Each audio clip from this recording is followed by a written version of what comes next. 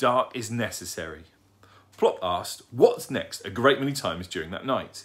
He sat just outside the nest hole, making loud snoring noises. He was not asleep, just hungry. Owls always snore when they're hungry. "Oh, Plop, I should be glad when you can hunt for yourself," said Mrs. Barn Owl wearily, when Plop could gulp down his 7th, or was it his 8th dinner. "What's next?" asked Plop. "Nothing," said his mother. "You can't possibly have room for anything else." "I have," said Plop. "My mouse place is full up, but my grasshopper place isn't."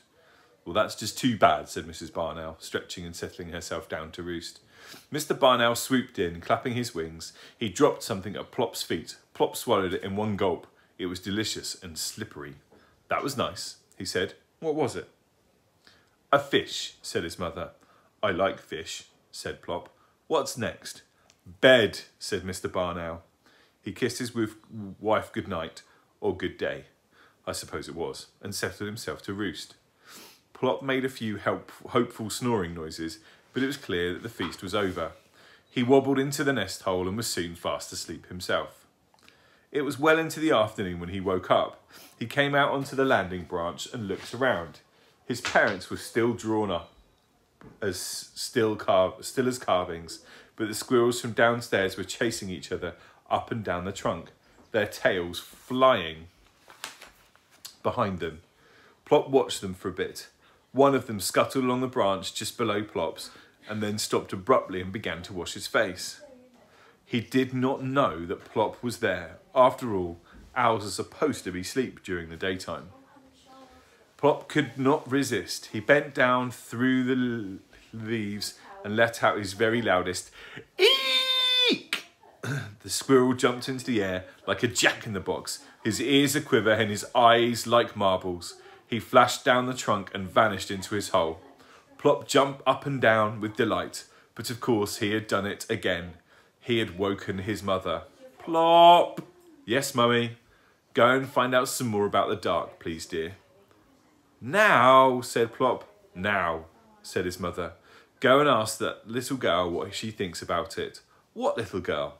"That little girl sitting down there, the one with the ponytail." "Little girls don't have tails."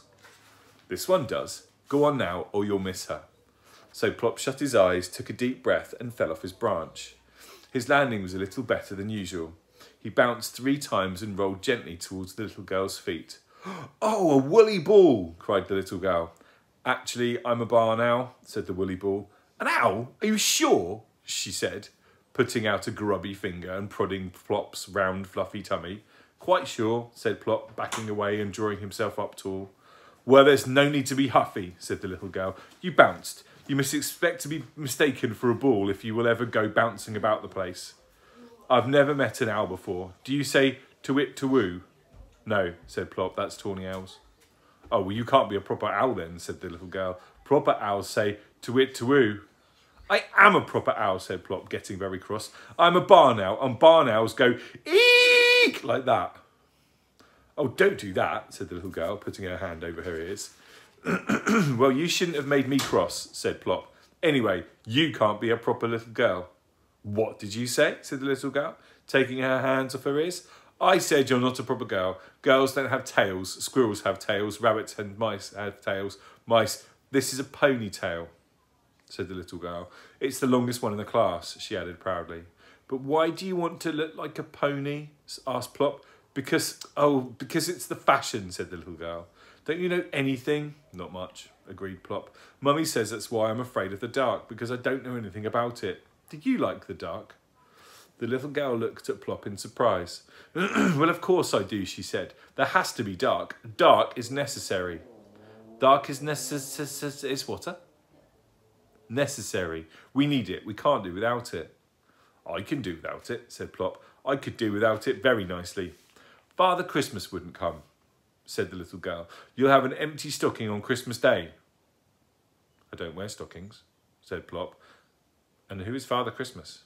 "Well, Father Christmas is a fat, jolly old man with a white beard, and he wears a red suit with a matching hat and black boots." "Is that the fashion?" asked Plop. "No," said the little girl. "It's just what he always wears in pictures of him. although I don't know how anybody knows because nobody has ever seen him. What? Said Plop. Well, that's what I'm trying to tell you. Father Christmas only comes in the dark. He comes in the middle of the night, riding through the sky on a sledge pulled by a reindeer. Deer? Asked Plop. In the sky? Magic deer, said the little girl. Everything about Father Christmas is magic. Otherwise, he couldn't possibly get round to all the children in the world in one night or have enough toys for them all in his sack. You didn't tell me about his sack. He has a sack full of toys and he puts them in the children's stockings. In their stockings, said Plop, with their feet in them. There can't be much room. No, silly, we hang empty stockings at the end of our beds for him to fill. I usually borrow one of Mummy's, but last year I hung up my tights. And did he fill them? Breathed Plop. No, only one leg, but he did put a sugar mouse in the other. I'd rather have a real mouse, said Plop. So would I really, said the little girl. I wanted a white mouse, but Mummy says that if a mouse comes into the house, she will leave it, and I suppose Father Christmas doesn't want me to be an orphan. Plop was thinking, I don't think owls have Father Christmas, not barn owls anyway. I haven't got a stocking to hang up. Oh, what a shame, said the little girl. Everybody should have Father Christmas. It's so exciting waking up in the morning and feeling all the bumps in your stocking and trying to guess what it is. Oh, stop it, wailed Plop. I wish you would come to me. Shut your eyes, the little girl said. Go on, shut them and you may get a surprise. Plop shut his eyes tight and waited. The little girl quickly pulled off her Wellington and took off a sock. She was wearing 2 pairs because the boots were a bit big for her. Open your eyes, she said to Plop, holding up the sock while she stood on one leg and wriggled her foot back into her Wellington. Plop opened his eyes and then shut them again because he didn't believe what he saw. Don't you want it? Said the little girl. I know it's a bit holy, but I don't expect Father Christmas will mind.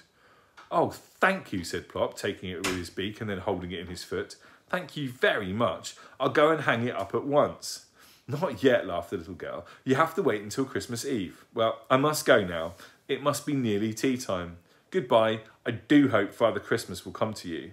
Goodbye, said Plop, bobbing his funny little bow. You're very kind. You are a proper girl, and you have a very nice eek. Oh, sorry, and you have a very nice eek, said the little girl.